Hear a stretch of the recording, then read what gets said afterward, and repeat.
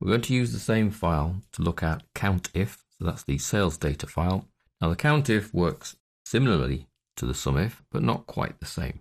If we take the Countif sheet, you'll see we've already got the month set up in here, so we can actually count how many items were sold in each month. That equals Countif, open brackets.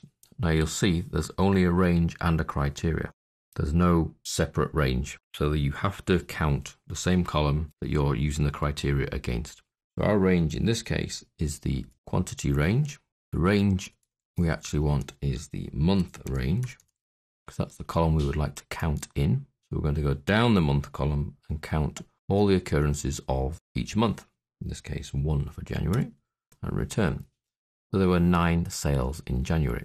We then drag that down, we can see it counts effectively how many times each month appears in the sales data. So that's counting how many sales there were in each month. And we can see that November is the biggest month for number of sales, which correlates with the data for the actual sales value, which was also the biggest month in November.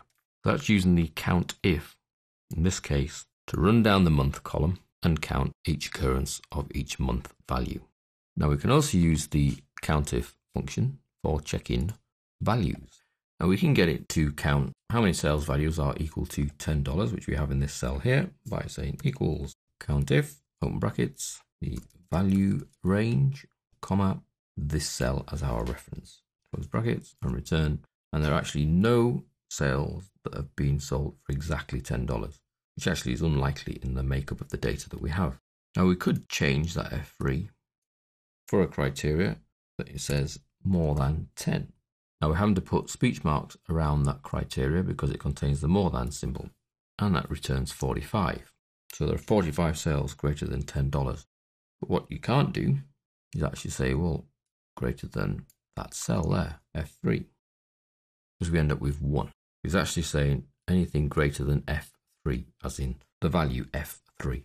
If what we're trying to achieve here is to ask it to check another cell for the greater than value, what we actually put here in the criteria is F3, and in F3 is where we put the comparison. So we would say greater than 10, and that's what produces the 45 that we've already seen. We could even say greater than 25, and there are 12 cells greater than 25. So it's a little bit, well, messy for want of a better term. And if you're checking a cell reference, then that cell reference needs to contain the comparison that you're checking, so more than, less than, not equal to, more than or equal to.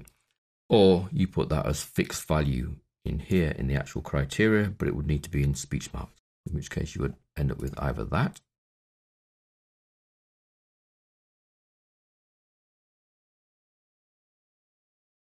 or that. I've placed a little comment marker there so that they stay on the screen. So that will work, but the cell you're referencing must contain the comparisons. That will work, but you need the speech marks around the comparisons and the values inside the formula.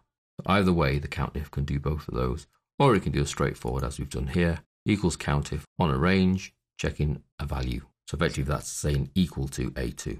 And as you go down the column, it's checking each cell reference because we left it relative. So that's the Countif function. It will count the cells that match your criteria of the if part of the statement. So it's joining count and if together.